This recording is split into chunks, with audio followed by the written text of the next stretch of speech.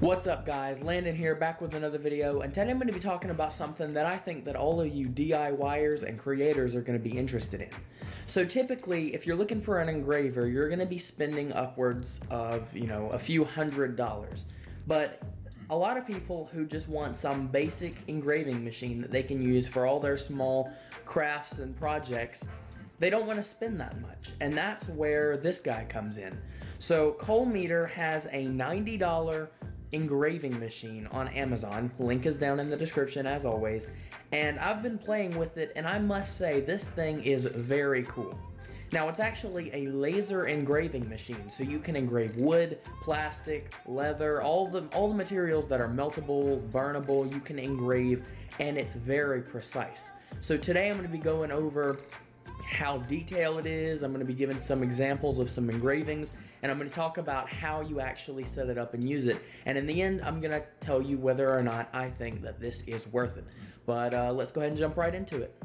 So real quick, I just want to show you how this actually works. As you can see on the bottom, you have your red platform. The laser is on right now, but it's not in full power mode. It's just showing you where it's positioned at the moment. And when you start it, it'll automatically calibrate itself. But the platform moves vertically, so that's what's going to guide the laser on your engraving when it goes up and down. Now here at the top, as you can see, the laser is actually covered in a heat sink, so it's probably a pretty powerful laser. I wouldn't advise touching it. But this is what guides the laser side to side. And I think that how they did this is actually pretty cool. It kind of reminds me of a 3D printer. And it actually kind of works the same way. You have two cables connected from the printer to your computer, so you're going to have two open USB cables for this to work. One, I guess, is for data and the other is for power, or one is for data and power and the other is for power, because I do know in the manual it says that this takes 12 volts. And that's how powerful this laser is. But let's go ahead and go through the process of setting this up so I can show you just how easy it is. So one of the cool things that I think it makes this very easy to set up is the fact that the company actually includes a micro SD card with a micro SD card to USB adapter. All you have to do is simply plug this adapter into your computer. I have to plug it in over here. And you get access to all your installation files just like that. So as soon as it opens, you can just, well, I already have it extracted, so I don't need to extract this, but you open it here, and then you can install the software. And it has Mac software, Windows software, it has sample pictures for you to engrave, but it's very easy to install. You just go to the software for Windows, you install the driver, you install Microsoft.net if you have to. Your computer may already have that up to date. And then you install the Laser Carver version 1.1.4.1. I already have it installed, so I'm not going to do that, but it is as simple as dragging these things that you need to install over to your desktop and then opening them, and they'll guide you through the installation process. So since I already have it installed, I'm going to go ahead and open it and show you how the software works. So since I'm organized, I'm going to go to Tools, and then Engraver, and then as you can see, I have the application right here. It'll automatically connect once you plug it in. So once it's connected, as you can see, connected, okay, you drag the image that you want over to this area, and literally that's just about all you have to do. You just hit start, and then it'll engrave. So I'm gonna go ahead and grab some wood to engrave, and then I'm gonna show you how it works. Okay, so as you can see, I've now grabbed a piece of balsa wood and put it in here, and I pulled up a sample picture, and I'm gonna show you how easy this is to engrave. So you just take the picture you want to engrave, make sure it is square. It'll automatically adjust it, but make sure it's square. And if it's not square, it'll squeeze it or compress it as much as it needs to be in order to fit a square. But as soon as you drag it on there, it'll give you options to select between either, if this will go away. I'm just gonna select this one. And as you can see, it's now ready to be engraved.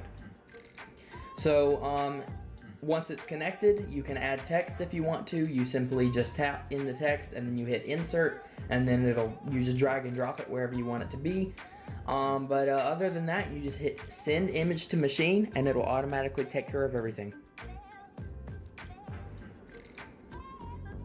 As you can see, it's downloading, and now it's calibrating. So now that it's calibrating, it'll tell me its print area. As you can see, the print area, if I can hit this button, it'll show me the print area again. And if I don't want it there, I can adjust it, but I'm just gonna leave it there for now. But if it's good, if it looks good to you, then you just go ahead and hit start and it'll begin.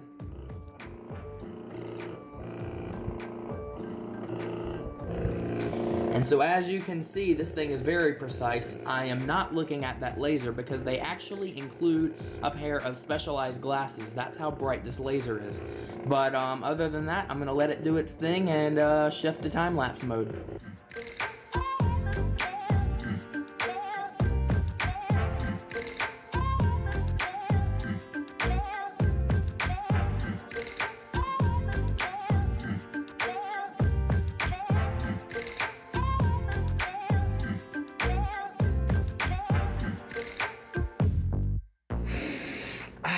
Gotta love the smell of burnt wood.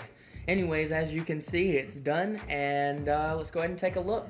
So once it's done, you just slide it right out from under the rubber bands, and look at that. That is extremely accurate.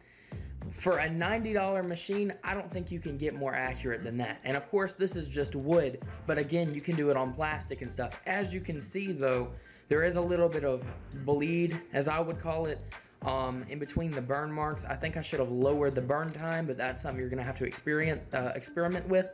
But look at that, compare that to that. I mean, come on, look at that. That's awesome. Super easy to use and only $90. I must say, I think that this is definitely worth $90. And like I said, you can engrave leather, wood, plastic. You can actually, I engraved my brother's phone case with his YouTube channel name. But yeah, I mean, anything you can think of that you can engrave, you know, unless it's metal or something like that, ceramic, you can do it. And the only problem I have with this engraver, but again, you really can't complain considering it's only $90, is the small print area. So don't expect to be, you know, be able to print, you know, huge engravings. But for small engravings, this machine is absolutely perfect.